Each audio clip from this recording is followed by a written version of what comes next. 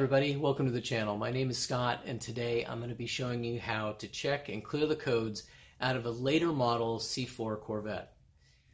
Okay, so if you have a 90 through 95 Corvette, your connector is probably going to look like this. In 96 they changed it to ODBE2, so it'll look a little bit different and the testing procedure is a little bit different for that, but this will actually allow you to use the digital dash where your speedometer is at to be able to get the codes rather than having to try to jump this like in the older ones from 84 up until I think it was 89. They had the digital dash, the LED dash, and so it only had the check engine light itself, and you had to use that by pulses of the light. So this is a little bit easier to do, but what I'm showing you here is that I've just taken a paper clip and I've jumped the very bottom left terminal and the very top right terminal. And what that does is that puts it in a diagnostic mode, so then when you come up here and turn the key on without starting it, it'll actually run it through its course. Okay, so once we've got the jumper set down below with the paper clip, you're going to come up here and you're going to turn the key on, and you're going to see that it's going to go into diagnostic mode, and it's going to report a C12, and then there's a line below that. That's if there's nothing in that particular section of the computer, and you'll have the 3 lines. Then you go to the next one and it has an H16 code, which I will tell you about in a second. It's cycling through all of its different computers, and that's going to be the only one that it's going to find. Okay, now it's come up to the 1.0, so it's done checking. So now over here, I'm going to use the trip odometer, and if you can see that, it's moving from 1.1, 1.2, 1.3. These are all subsections of the computer, so if there is a problem, it would let you know.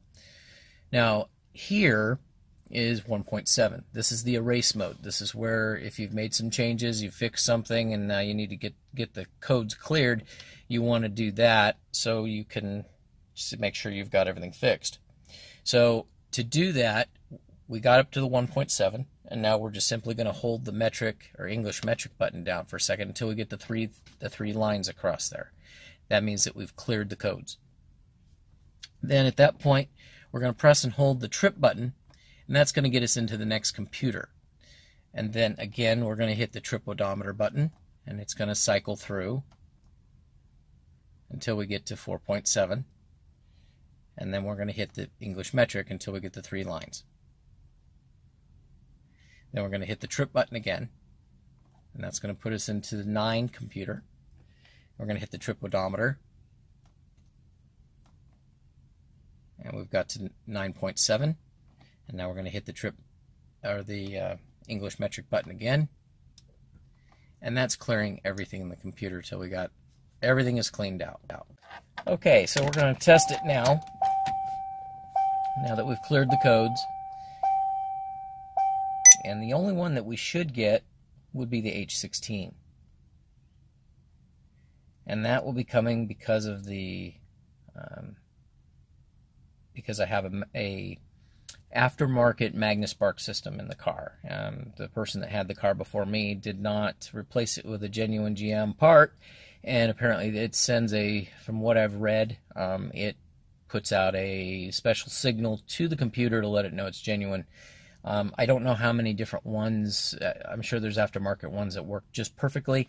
I don't have any other issues with the car, so it doesn't really matter. It doesn't trigger a check engine light or anything like that. So the only time I ever see it is when I'm in the diagnostic mode like this. So anyway, so what we've done is we've cleared the codes. We see that it's all clear. We're going to shut the key off. We're going to remove the jumper, and then I'm going to go ahead and start the car and see if we've cleared our problem.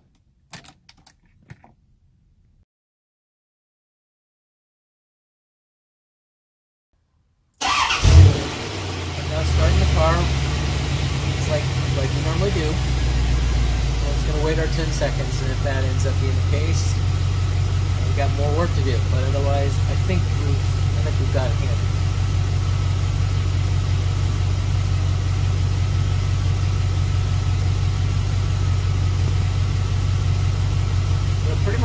like it's all taken care of. The car's purring like a kitten, it's running fine, the light didn't come back on, so I think we're good.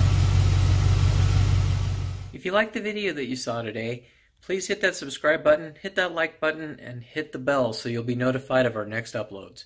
Thanks for watching, and we'll talk to you later. Thank you for watching the Corvette channel. Don't forget to hit subscribe.